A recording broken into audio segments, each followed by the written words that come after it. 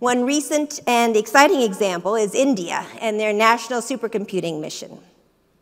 And with me here today, I'm very happy to say, is Dr. Hemant Darbari. He came all the way from India to join us, and he's a founding member and the executive director of the Center for Development of Advanced Computing, or C-DAC, which is an institution set up by the government of India to carry out advanced research in new and emerging technology domains. Dr. Darbari is a recipient of the Computer World Smithsonian Award Medal, as well as the Waswick Award for his contributions to the information and communication technology world. So Dr. Darbari.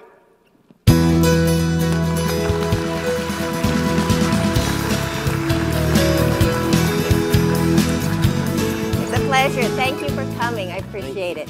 So let's start by explaining the role that C-DAC plays in India's overall investment into high-performance computing. You can give us a little insight into what you're doing.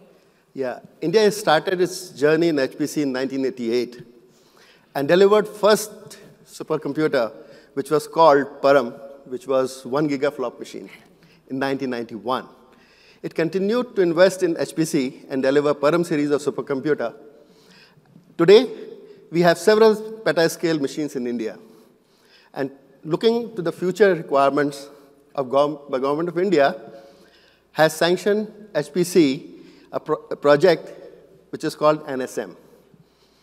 The NSM addresses creation of next generation supercomputers, the petascale systems, which is going to be 100 petaflop type of range, total aggregated, application development, skilled manpower development, and address the research towards exascale computing. C-DAC is the nodal agency who is working onto this goal, and IISc, Indian Institute of Science, Bangalore, is also working with us. It's a big undertaking. So sitting here in the US, we certainly see the worldwide investment that's being made in HPC. So as one of the countries that are making that big investment, maybe you can tell us a little bit of why it is so important to India, why you are investing at such a high level. Yeah, India is strongly believing that innovation is going to be the need of the day. For example, 10,000 human lives were lost in 1999 cyclone in India. Last year, a similar intensity cyclone came, and the life loss was just 124. This was possible because of the accurate weather prediction using petascale systems. And early prediction helped disaster management and the team to move around 700,000 people out of the place.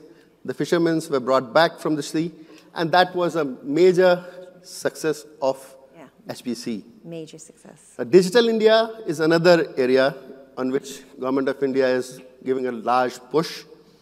And we are working on smart cities, smart governance, the IoT, the digital libraries, and all these things can really lead to success if we take the HPC on a right track. A successful knowledge economy, India is investing in training the manpower in a big way, and we are going to train tens of thousands of HPC skilled manpower. And that is why HPC matters a lot to India. Yeah, so how do you see then your cyclone example was a compelling one, but how do you see these HPC investments overall then helping to solve some of the most difficult challenges that you face in India? Yeah, I think that India is an agriculture-dominant country, and the economy depends on that. So the weather services to the farmers, the disaster management using HPC is one of the area.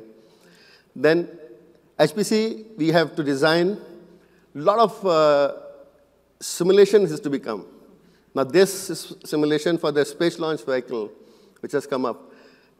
For the moon mission or the Mars mission, when the prediction was done that when the exact time should be there, that Param was used for that. So that is one area. Now the second major area is deep learning and HPC applied sciences, wherein the information extraction, the decision making, and the translation, which is going to be playing a major role throughout the world because the communication becomes very important. The HPC is going to play a major role in there also. So we are working on to some projects in which the machine translation is done by the system, and one such system is running in the parliament with 95% accuracy. Wow, great. India cannot imagine life without HPC. And with the inroads in every sector, oil and gas exploration, space, health, life science, product design development, so those areas we are going to be there. Yeah, very pervasive. So then my last question is, you look to the future, what do you need in order to be successful? You've got a wonderful audience here of talent and expertise. What does India need in order to make this work? Yeah, our first challenge is going to be the development of a scalable applications which can address India's specific problems. And efficient, complete hardware and software integration and the environments which are required to be built, that is one. Then training the people to use this environment and take it to the next level. Similarly, the operational cost is going to be the major challenge, because the mass deployment, when we are talking of, we require that the operational cost of the system should be low, and creation of human capital. That's what exactly we are looking forward to. Lots of things you need. Well, so it's wonderful talking to you, and best to you on your journey. Thank you so much for coming. Thanks a lot.